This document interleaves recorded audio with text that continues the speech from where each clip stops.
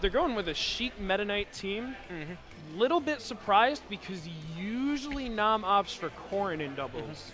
I'm not exactly sure why he's opting for Sheik right now. Maybe they tried Corrin earlier and Nam was just not feeling the Corrin.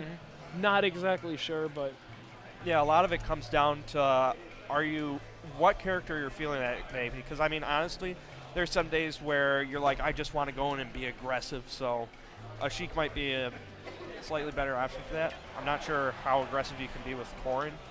Or there might be a day where you just want to sit back and play defensively, so go Luigi in LOE1's case. All right, so round 1 of this match on Startsville. yeah, I want to point out that the fact that Technology started in front of Nam actually put Red Team at an immediate disadvantage because Technology did not want to risk engaging LOE1 immediately. So he jumped back, Nam charged needles, and they basically gave up stage control there. So the fact that they've taken it back already is pretty impressive. Yeah, that's one thing I'd like to see Technology work on in doubles, because almost all of the time that I've seen him play doubles, he loves to play the defensive role or the stock tank role, so he's not as comfortable taking the aggressor role in a doubles team situation. Yeah, it's kind of hard to play that role as Meta Knight, though. Yeah. His main flaw is his approach options. His set of approach options, yeah. He's pretty limited in terms of approaches. He does have some safe approaches, but compared to the other characters on the screen here, that was a really good bouncing fish from Nam. LOE1 threw out a forward air for pretty much no reason, and Nam was like, okay. Yeah, why not? Oh, wow. We've been seeing a lot of that today. LOE1 is on point with these forward smashes. Just, I know you're going to fall into it. It's the fortune teller's hand. He knows when something's about to happen and has it ready.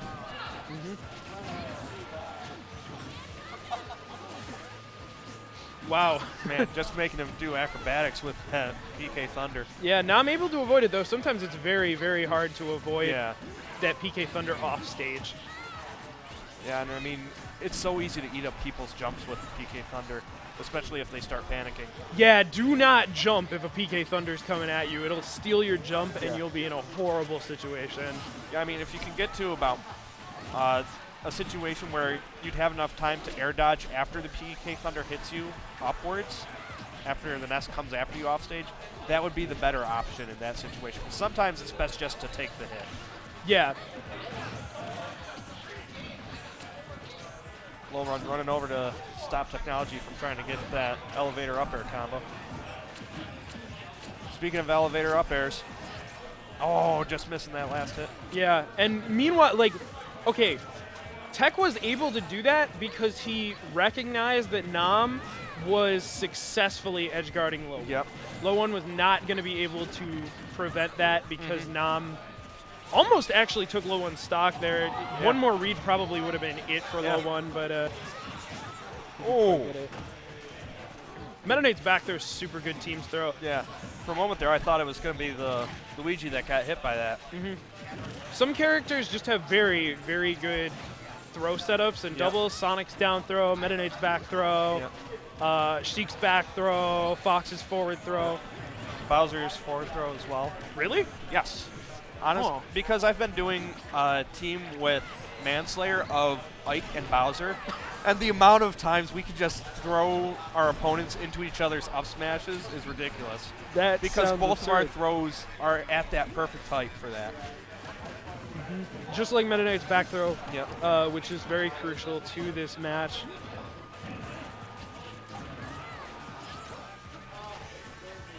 Yeah, right now they're doing a good job of keeping their opponents off stage.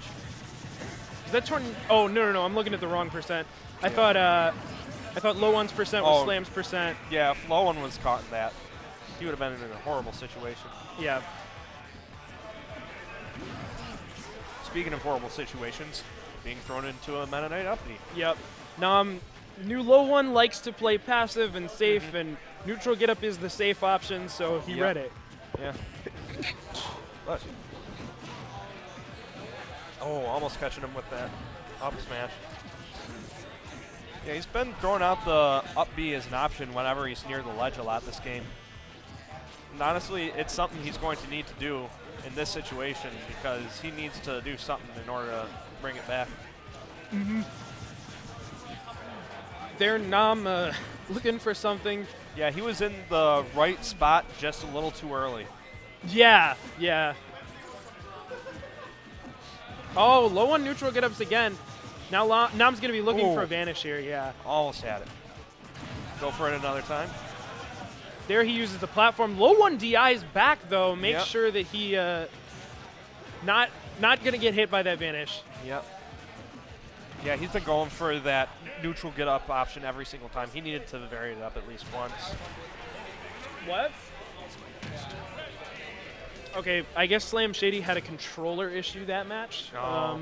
One of his buttons unable to work. His R R button. button was not working. I'm just gonna assume that that was his shield. Yeah, but I'm not sure what his normal control setup is. Yeah, I have no idea, so I can only assume that it was shield, but yeah. It could be anything. A lot of people use R to jump. Some people set R to attack or special. Yeah. If you play with tap jump off, you need to set it to either attack or special to do the up Bs out of shield. Yeah, if you're in a situation like that with controller malfunction, if it's early in the match, do you think it's better to say, hey, even though we've started the match and we haven't really done much yet, my button isn't working, can we restart the match so I can get my button working? Or do you try and hide it from your opponents and just try and work around it? I think it depends on how confident I am. I have had doubles matches where I didn't put on my tag or something, and I've just been like, all right, I'm just going to pretend I'm playing Melee. Yeah. But, yeah, sometimes I don't tend to have controller malfunctions too much, thankfully. Yeah. Ultimately, I think players should do what Queso does and soft reset their controller with XY start at the, like in between games. Yeah, that is definitely one of his major habits. I think he even does it before the first match even starts. Yep, just to make sure that he never has controller issues. And you know what? I have never in my life seen Queso have a controller issue. Yep. But yeah, another thing that might be a good idea for a lot of people out there is if you can ever find a toolkit with the appropriate set of drivers in order to open up your controller so you can give them a good cleaning, I'd definitely recommend doing it if you get the option, because if you could make sure that your controller is working at its best anytime you can, definitely take that option. Yeah, these things can get pretty grimy. Like look at this. Look at that. That's nasty. Yeah. And I mean, they get dirty very quickly. Yeah, I mean, if something ever gets in the cavity where the buttons are for the controller and you got your buttons sticking, that is horrible to have to deal with. Oh, sticky buttons are the worst, man. Yeah. I can't even put up with that. If I had a button stick, like a couple times within the same situation, I'd probably just buy a new controller. Yeah. But I mean, like I was saying, if you have a toolkit, all you need to do is open it up and just clean it out with a Q-tip and some water. The winner of this match could potentially move on to make the money to buy a new controller, as we're going to be moving in to game 2. Yep. Yeah, I like how he moved the down B closer to Nam in order to try and catch him with it, but Nam was ready for that. Because at the end of that down B, you're going to be in an unsafe situation unless your teammate's there to cover your options. Slam might have been going for a PK Thunder 2 there, but the minute he saw LOE1 get knocked away, he pulled it back. Yeah, he changed that tail to a different kind of trap. LOE1 recognizing that Nam was caught in the PK fire there and almost caught him with an up B.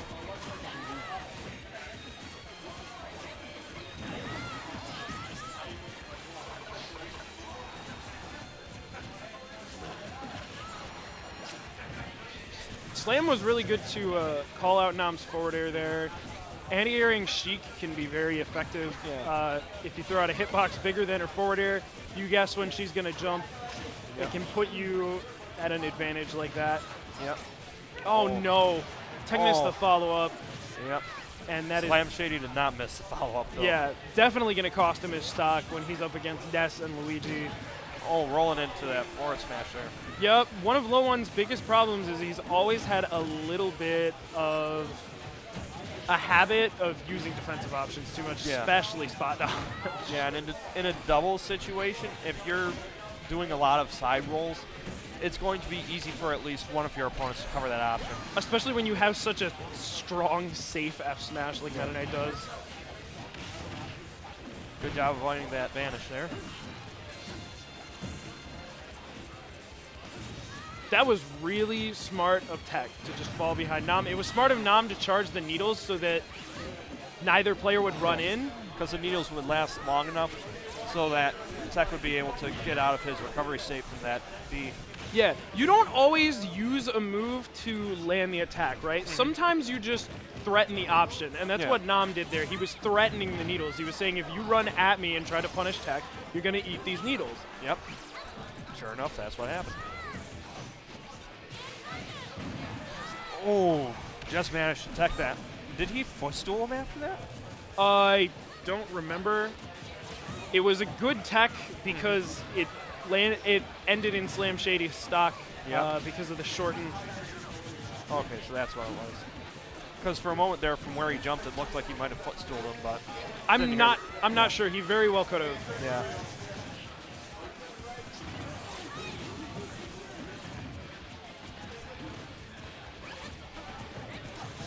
Yeah, this matchup is really even right now.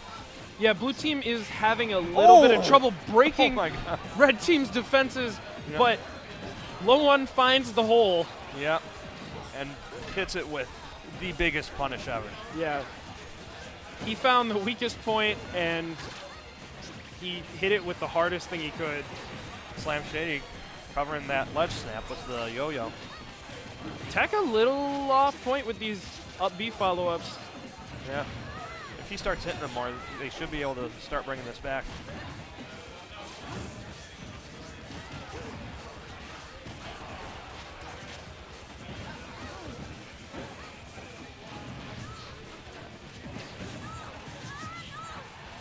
Oh, yep, there goes Ness's stock.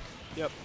LOE1's still sitting on an extra stock on top of that. Yeah, they're going to want to take this out quickly. Yeah.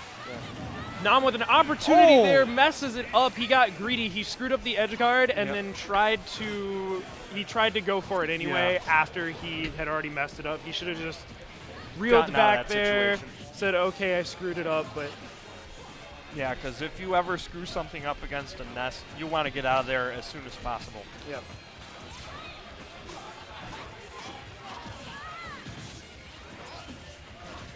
I like what technology is doing here with the short hop downers, just because both Ness and Luigi, I'm not sure if they have the ability to challenge them that much in the air. Yeah. I just want to say that despite the outcome, because that was a very, very difficult situation. Yeah. Tech played fantastic there. Yeah. Absolutely fantastic with the reads he was making. Yeah. Speaking of reads, that up B. That up B. That up B was... Did you see what percent Tech was at? I didn't. What I do know is that up B was the turning point. Yeah. Because I know that the up B on most characters, if they're on the ground, it'll kill them at 65 to 70%. It's a very deadly move. It's probably Luigi's strongest move, outside of like maybe charge F smash or something. No, it's definitely his strongest move, but it's also his most risky move. Yeah. Oh, yeah, for sure. Absolutely. Especially considering the fact that he used it at the middle of the stage, because at that point, if you miss that and your opponent shields it, they have an absolutely free punish. If you use the up B when you're at the edges of the stage, you can at least try and fast fall past your opponent to try and grab onto the ledge. There are situations where it's a confirm, though. Like if you jab someone's shield and they spot dodge, there's a nod to at that point as long as you know you're going to time it right. Yeah. Because they've already...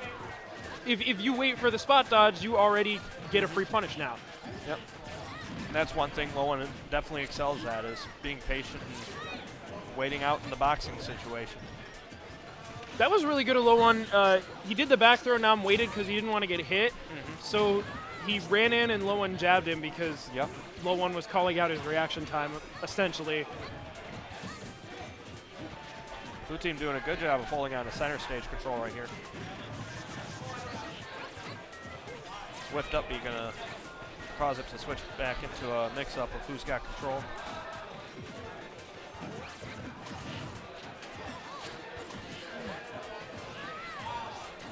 So this was red team's pick to go to Dreamland, correct? Correct. What advantages do you think that gives the red team versus the Luigi Ness combo? Well, initially, the first thing I think of is out of the 2 triangle stages, this is the one with the lower ceiling. Okay, so Sheik's down throw 50-50 would kill earlier. Yeah, not only does Sheik have a lot of good kill options here, Meta Knight too. Yep. Their setups they all rely off of killing off the top, the back throw, tornado, up air, vanish, back throw to shuttle loop, things like that. Red team is looking for kills off the top. Right. Most of the time. If I remember, they also buffed Meta Knight's throw, the flying suplex, as I like to call it, to where it actually kills similar to the range that Kirby's kills. Did they? Yeah, I believe they did, if I remember correctly. I don't remember hearing about that, but might be something worth looking up. Because if that truly is an option that Meta Knight has, if he gets into the center stage and gets that grab, he might be able to use that high platform to his advantage. Oh, that shield almost broke there. Yeah, Nam was definitely expecting something like a forward, or not a forward smash, a spot dodge, and that's why he forward smashed. Yep. Because if he spot dodges the first one, that second one is definitely going to hit.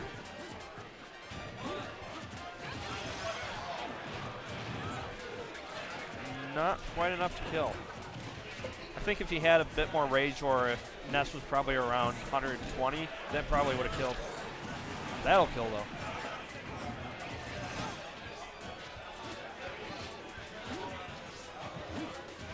though. Blue team trying to hold on to this lead for as long as they can. There goes one of the stocks for their lead, though. Yeah, LOE1's definitely got to stop doing that standard get up as much as he's been doing. Yeah, Slam saved his life there by keeping Tech preoccupied so he could not get a back throw follow-up there. Yeah, that's one thing you want to also keep in consideration for doubles. If you can't get over there to save your teammate, sometimes the best option is just to keep your opponent's teammate preoccupied so they can't help out. That was really good setup. Ness mains tend to have a habit of air dodging. It's a thing Nesses do because his air dodge is so good. Yep. But usually they fall into a habit of doing it too much. Yep. That was one of those examples where he shouldn't have air dodged. Yeah.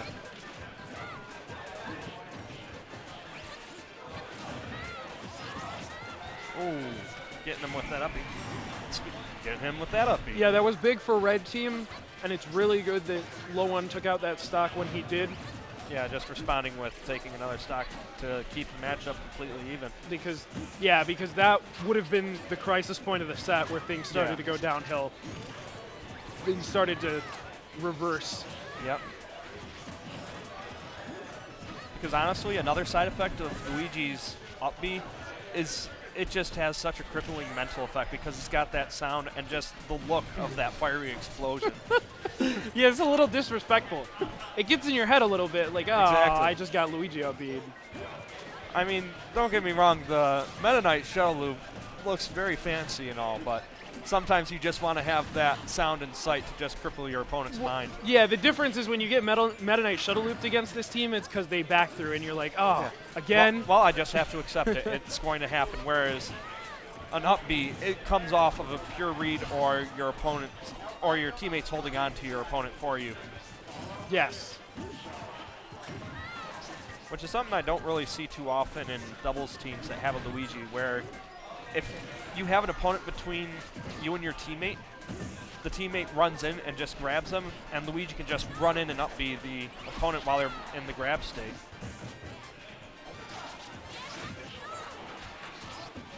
Oh, wow, that didn't take Slam stock. A little surprised by that, but I think that was forward air, so yeah. Meta Knight's forward air is a little weak. Yep. Oh my Good gosh. awareness by LOE1. If he didn't get up there to stop that, that would have been a stock. Honestly, that forward air might be the difference between winning and losing this set. Yep. Right there, because Slam wants to hold on to this stock. He wants to wait until LOE1 can get Tech a kill percent and hit that back throw. Especially now that Tech only has, or LOE1 only has one stock left. This is going to be huge. Nam goes down, gets hit by the PK Thunder, and suddenly things are looking up for Red Team. Yep.